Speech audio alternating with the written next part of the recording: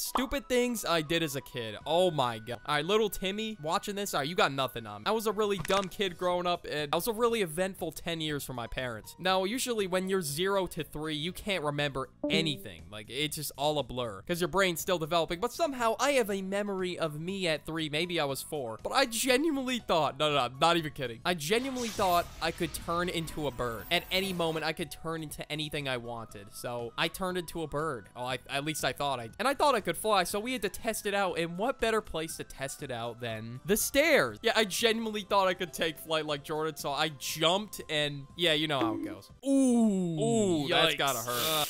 Yeah, I don't remember much after, of course, but I do remember this gate being installed onto my stairs. It's a lost memory. It's like a goddamn snapshot, so it's tough to remember, but I had to include it in this video. Learning how to ride a bike, that shit was like a struggle for me. I don't know why. Every time I tried to get on a regular bike, I would just fall. And eventually, I did learn how to ride a bike, and I thought it was like the smartest kid on the planet. So there I was, like the goober I am, riding my bike, and I fell. Ooh, it was a tough fall. And guess what I did? I literally just sat on the street and cried. Like, what is that gonna do? I was at some random neighbor's house, and I was over there on the street like, yeah, I really thought some random neighbor was gonna come in clutch. Like, bro, I'm so vulnerable on the street. A car could come down any minute. Someone could fucking abduct me. Like, it was just a terrible plan of action. Like, at least get off the street or maybe, hobble your ass home. Like, I didn't break my leg or nothing. I just scraped my knee, and I couldn't even, like, walk home. Like, it was, like, the end of the world. Eventually, I got better at navigating the street until one day, I thought it was that guy.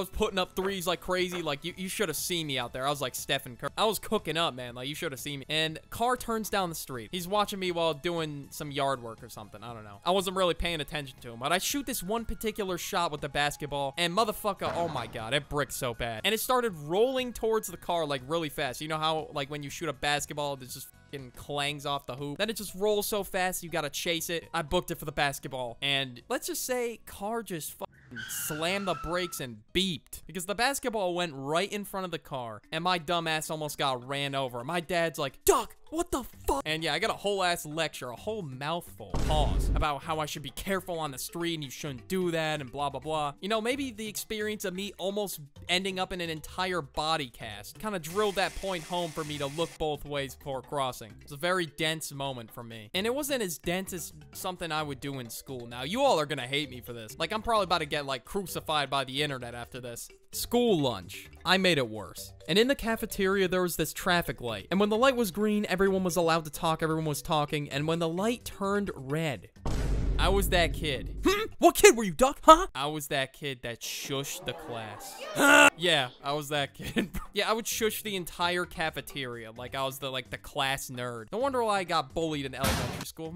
Starting to make sense now. Like, I would be, like, hella obnoxious with it, too. I was, like, Drake type shit on it. Like, I was such a sheep, bro. It was wild. Like, a teacher could probably tell me, Duck, jump off a bridge, and I probably would listen. And you bet your ass I would do it in the classroom, too. And something else I would do in class a lot was cry. I'm not even joking. In the first grade, every single day, I would just cry. And my teacher would shit on me for crying, which I don't even blame her, because what the heck? I was spoiled and not well liked in elementary school. And I don't even know why tears were rolling down my face. Like, I don't get it. Maybe I hated school back in my JIT days. Maybe fresh out the womb, I'm like, school. And then sometimes my brother would start crying, and it would start like some chain reaction, then my ass would start crying. Anywhere I didn't like, I just started tearing up. Like, bro, someone should have told me, like, suck it up. Pause. Like, I was on that Charmin ultra soft timing. I could have cried anywhere. Maybe even out in the middle of nowhere. Maybe on a fucking snowmobile trail. Maybe there too. Who knows? But when I was a kid, I loved snowmobiling because my dad would always take me on the trail. I always wanted to drive my own. So he got me like this little miniature snowmobile. And holy fuck, was this thing goofy. But I still loved it. And we were bringing like this trailer thingy with us up there. And we got there, it was freezing. But I was ready to go. I was so excited to go like 10 miles an hour. Woo! Anyways, somehow, even though I was going like a solid 5 to 10 miles an hour, I was driving around for like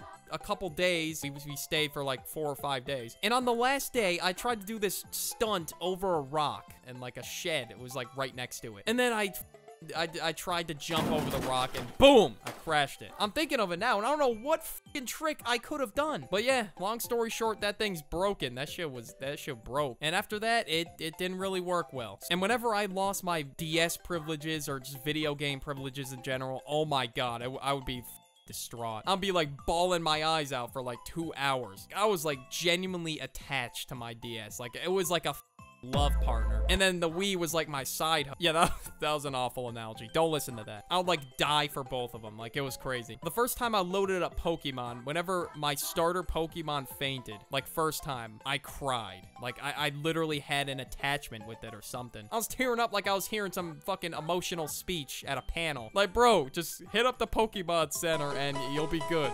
Now that you heard about my Timmy days, you know, not a lot of people talk about their middle school days. Now, I got a couple embarrassing moments from my middle school that I just remembered. So this is why Feet Birdie is in the title. It was a nice fresh afternoon after football practice, and we both got home. He was playing Clash of Clans. I was playing like some other mobile game, and he put some mac and cheese into the microwave. We got the easy microwave mac and cheese, and we were just absolutely distracted by like, I don't know, our Clash of Clans base or whatever, Boom Beach, just whatever banger mobile game we were playing, and this happened. Wait, what's that noise? I don't know. Wait, whoa, hold on. Why does it smell so bad, though? Smoky smell, no matter how fucking shit the house smelled, I still kept playing. And I heard the fan just super loud. It was getting louder, but it's still nothing for me. I was just so get invested in whatever mobile game I was playing. And then I hear Birdie say, "Oh shit," rushing towards the microwave. And that mac and cheese was literally like starting to fucking flare up. That shit was on fire. And yeah, we had to hit that microwave with the little extinguisher. And I just remember my dad just screaming obscenities at Birdie. And a little bit at me because I did fucking nothing. I didn't think much of it. Like, I don't know how. I was...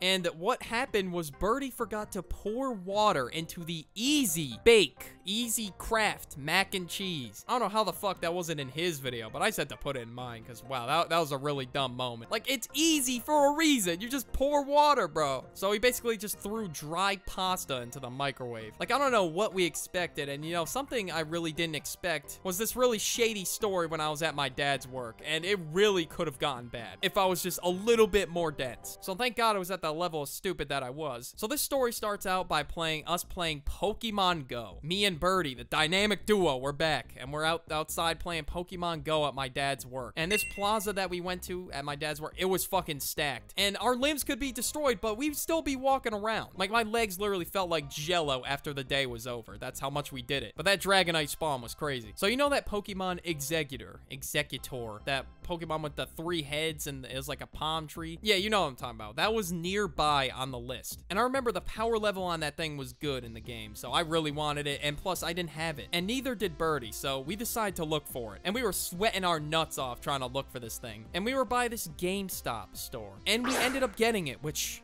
I'm so fucking happy we got it. Oh my god. Because if I didn't, who knows if I would even be here today. Hopefully I wouldn't have been too dense in that alternate scenario. What happened basically was this guy rolled up on us and he put his window down and said, "Did you guys find the Executor?" He butchered the name so bad. You already know. He didn't know fucking shit about Pokemon. But I will never forget these words. He said, "I could take you for a ride in the car and we could go get it." And in my head, I'm like, whoa. So yeah, red flags were going off on my brain, thank God. And I said, "Nah, we're good. We got it already." And he's like, "Okay, you sure?" And we're like, yeah, we're good. And he drove off. And that was so shady. Oh my god. If I got abducted there, bro, that would have been all over the news. A local kid gets kidnapped for playing Pokemon Go. Chuck is at the scene. Chuck? So apparently there was an executor here and the kid jumped in the car. And here I got this GameStop owner who has no fucking clue what he's talking about, but I'm gonna have him on here anyway. Yeah, that's how it would have went. If you enjoyed this video, I got you. I got another video right there just for you on the end screen. Go watch it now.